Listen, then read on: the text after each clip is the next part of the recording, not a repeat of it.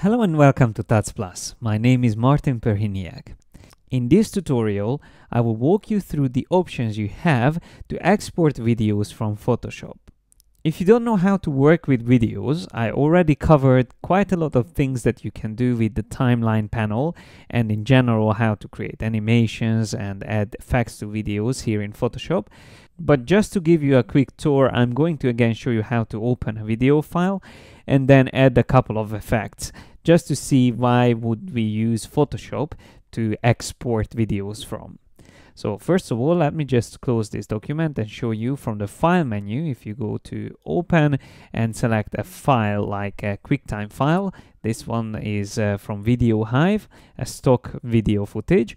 So if I click on open, it comes up as a Photoshop file, but with a video group layer. So that's the video file actually, and we already have the timeline panel here, and we can press space to play the video itself. So we can see it's 10 seconds long. Now, what we can do in Photoshop, one of the things for which I would maybe come to Photoshop, is that we can very quickly use adjustments and filters that we normally use to images and apply it to the whole length of the animation or video that we imported into Photoshop.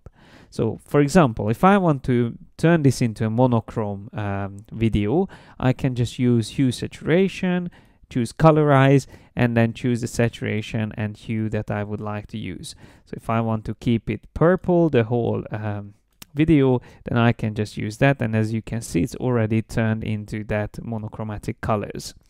Now the next thing what you can do is to turn your video layer into a smart object by right-clicking on it, choose convert to smart object, and then you can apply filters as well. So you can go to filter, and I will use probably in this case pixelate mosaic, which will add like a pixelation effect onto the video.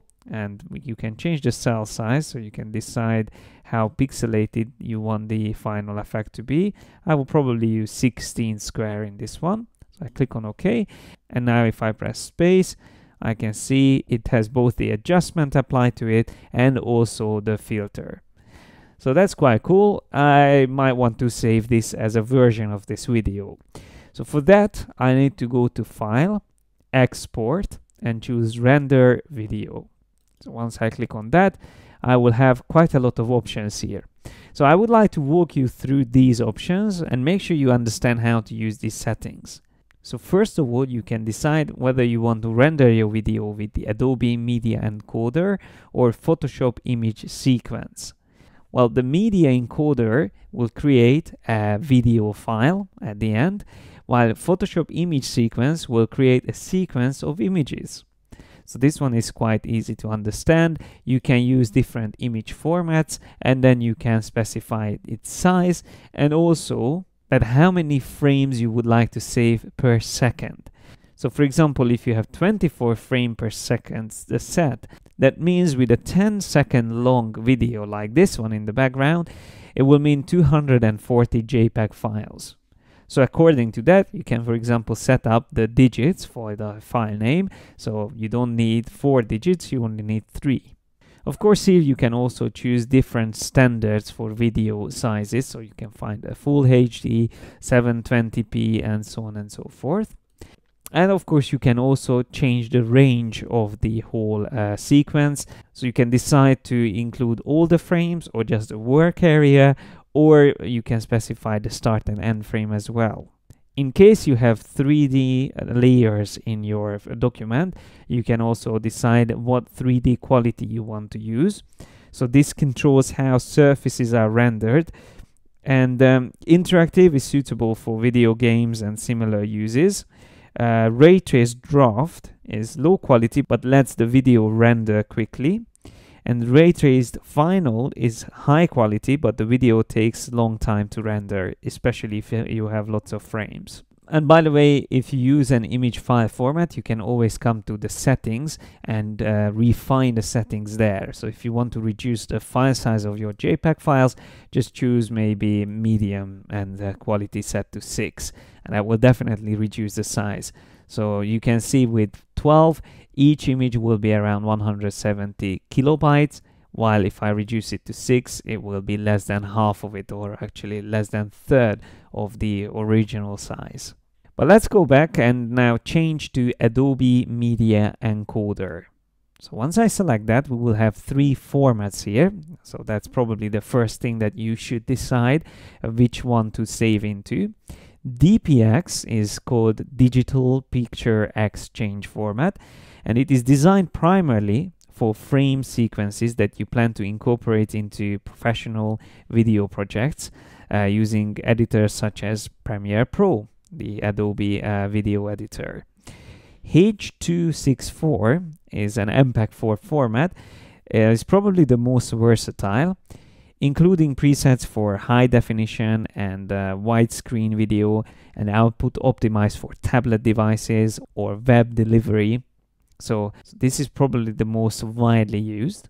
And then we have QuickTime with the file format MOV. And this is required for exporting alpha channels and uncompressed video. So here you actually have the option called alpha channel, which specifies how the transparency is rendered. So this option is available only for QuickTime, and in case you use image sequence, it will be available for PSD and TIFF. You can select none to ignore the alpha channel. You can use straight unmatted to include the channel, or one of the pre-multiplied options to mix a matte color with the color channels. So for example, pre-multiplied with white. That means transparency will turn into white. So now that you know most of these options, it's good to also be aware of the supported video files. And for that, you can find a link, which I included in this tutorial as well, where you can see all the audio formats that you can import into Photoshop, all the video formats, and then you can also see the video and graphic file formats that you can export from Photoshop. Plus here at the end of the list, you also have the 3D related formats. Some of them you can only import, some of them you can only export. But things like Wavefront or U3D, you can both import and export from Photoshop.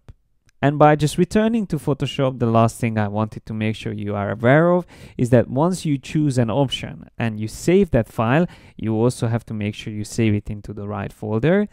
You click on render and you will need to wait. It takes usually time, so it depends of course on how long your video is and how many effects you apply to it and what are the options that you use with it, but it always takes some time. So make sure you are patient and you have time to work with this, and at the same time while you are exporting a video, you won't be able to do anything else in Photoshop.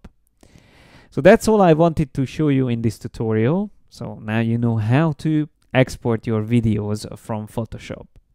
Thanks a lot for your attention, and I hope you will join me next time as well here on Tuts Plus.